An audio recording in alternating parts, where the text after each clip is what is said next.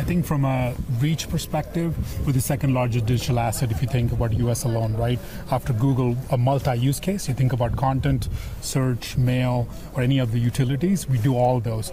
But then we are much deeper in content, Google is not. So we're very differentiating that way. So it's unique in its own value prop, but again, it comes back to we do our own content, we bring in third parties who give their content, but also we have our own ad platform.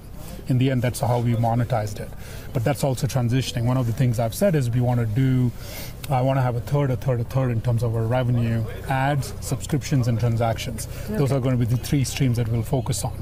That's where the business model is transitioning. This is not saying ads is going to decline. The key is the model is changing and transforming. Ads is a massive market.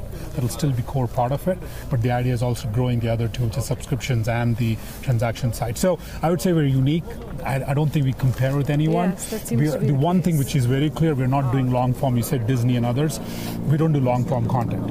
Scripted long-form content is not part of our strategy, and we've said that clearly. We're very core about what we do in sports, news, finance, entertainment, which is non-scripted, mostly short form, or it is live stream. For example, we do NFL live stream, which is doing really well. And online game betting now. Yeah, we just launched betting as well, which is part of our transactions revenue stream as well, which is doing well.